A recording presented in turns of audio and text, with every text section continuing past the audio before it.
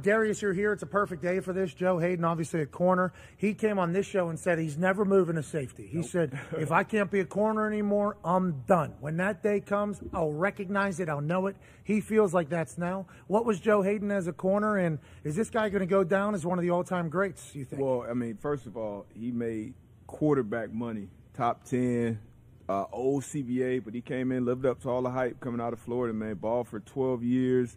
150, I saw some stats earlier. Yeah, 155 pass deflections, almost 29 interceptions. I mean, he put together a great career. Anybody who's followed football, you know, the players, universally respected around the game, played it the right way. 158 games, 615 tackles, 14 tackles for loss, 7 forced fumbles, 6 fumble recoveries, 3 sacks, 2 touchdowns, 3-time Pro Bowler, 1-time All-Pro.